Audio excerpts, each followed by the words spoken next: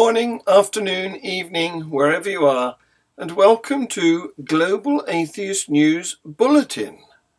From now on, we propose to do several short reports throughout the week and compile them into the weekly show that goes out on Saturdays. Today, the spotlight is on UK religious news. The Church of England is facing the breakup of the Global Anglican Communion following its vote on same-sex blessings. On February the 18th, sources close to the conservative Global South Fellowship of Anglican Churches, which represents churches on every continent and the majority of Anglicans worldwide, said that they fully expect the organisation to formally disassociate from both the Archbishop of Canterbury and the Church of England. Their warning comes after the General Synod, the Church's law-making body, this month voted in favour of offering blessings to lesbian and gay couples who have already been married or had a civil partnership.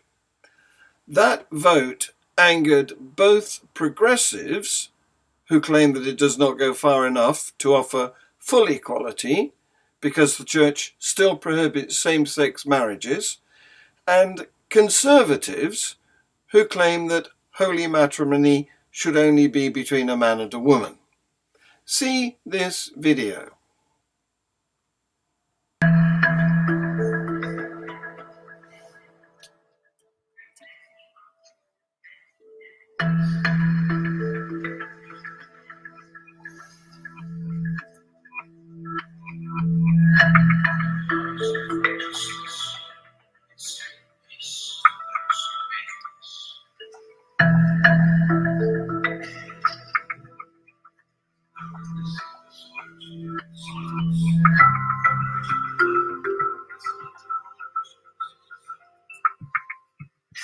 And I suppose I'm hopeful. What I recognise is in the passing of the motion, there will be some that will be very relieved. There are others that will feel very hurt. So it's a sort of mixed view. We need to care for each other. And I think one of the things we have learned is that there is difference and there is disagreement, but we're seeking to walk well together.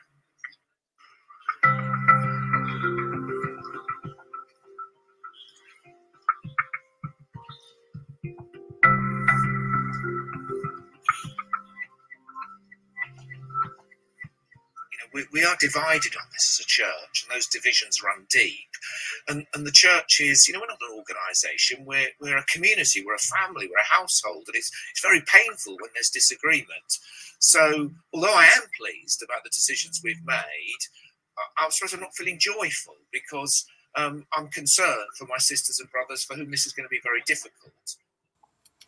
By the 20th of February, Archbishops representing 10 of the 42 provinces in the Anglican Communion had signed a statement saying that they no longer considered Mr. Justin Welby to be leader of the Global Communion.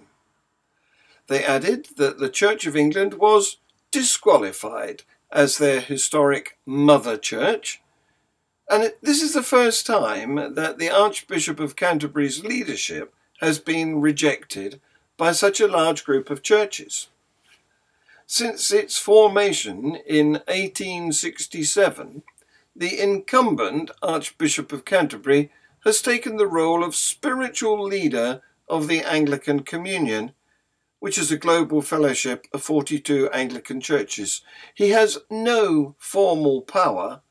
Instead, he has moral authority and is seen as the first among equals.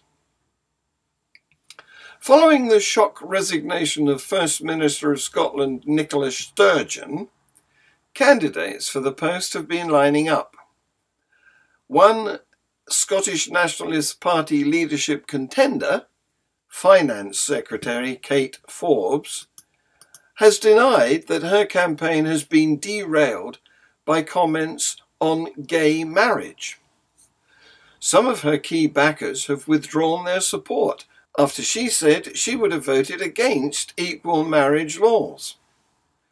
Ms. Forbes, a member of the Free Church of Scotland, has also said that having children outside of marriage is wrong, according to her faith. She said, "People want politicians to give straight answers."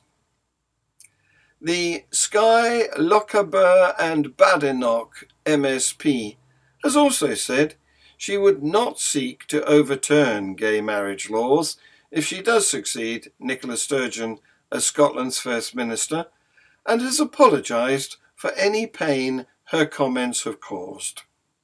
Thank you for watching this Global Atheist News short.